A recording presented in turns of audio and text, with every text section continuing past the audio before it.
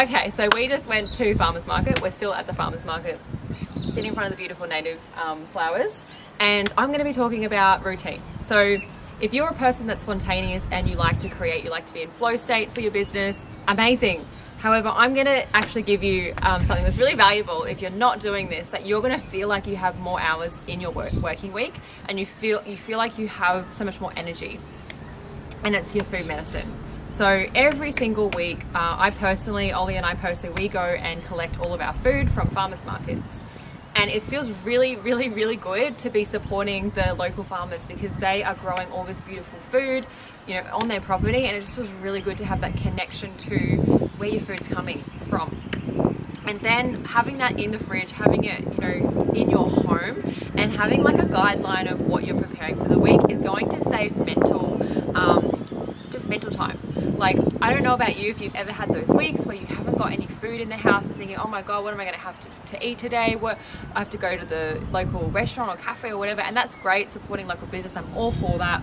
However, when you have everything in your home and you're working from home, it's going to feel like you have so much more energy, because you're fueling your vessel with high quality foods, and you're almost gonna you're gonna cut down on time wasting that brain fog that could be channeled and utilized in your business. So I noticed personally that I am able to give so much more value to my team, to my community.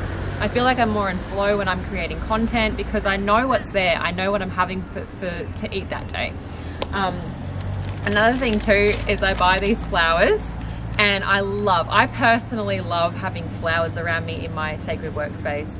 And there's just something, like, if you're a woman and you are thinking about starting a home business, if you haven't, I highly recommend doing that, because that is the way the future is going.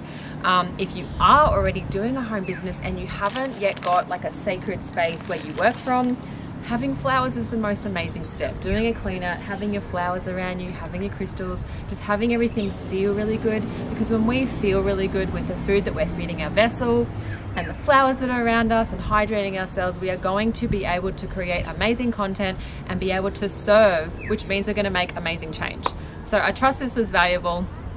If you haven't yet done this, definitely recommend doing it. If this is something you've taken something else from this, amazing. If you have this already, comment below, and I'd love to hear like how this has made a difference with how you show up to your business and how you show up to yourself.